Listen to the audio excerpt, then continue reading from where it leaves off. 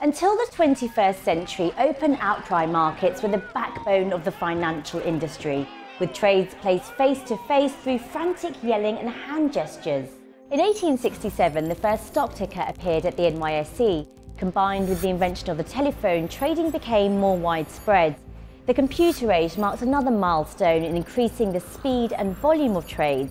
But it was the internet revolution that delivered unprecedented access to the global financial marketplace and propelled the growth of online brokerages. CMC started before the internet was invented, before mobile phones, so I've seen a lot happen. Our first platform, we were actually updating prices manually.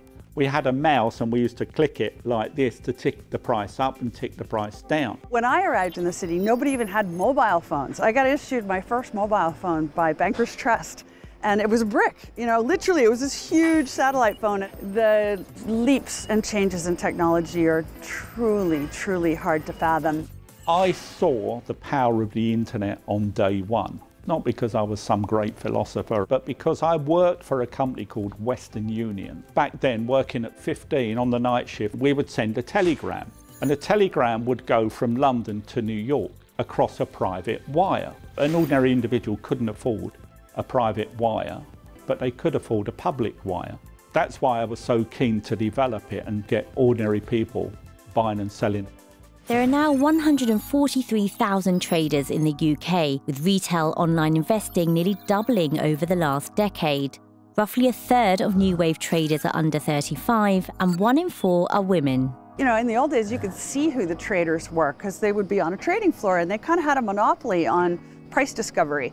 Today, it's a wide open market. The electronic basis of global market means you never get to see who it is because it's everybody. It's now possible for a taxi driver to pull over to the side of the road, trade on their mobile phone any one of 10,000 different asset classes, and they'll get the same spreads or commissions as Goldman Sachs. The thing I've noticed more than anything is that technology has kept pace with demand.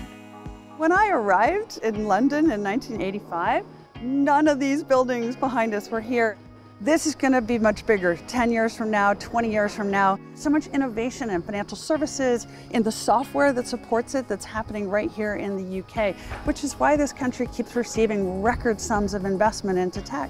After 30 years of witnessing technological breakthroughs, what does Peter think trading will look like in the future? There's going to come a day when probably 100% of our business will be done on mobile devices. And I think desktops will become more mobile, so you just pick them up and take them with you. The thing about tech is that it's both massively overhyped and massively underutilized at the same time. I deal with a lot of business leaders and political leaders, and they say, well, I don't really do tech. And my answer is, well, if you don't do tech, tech is going to do you. It's not a choice. It's not about preempting what technology is going to look like in 5 years. It's about embracing it as it comes through and being agile.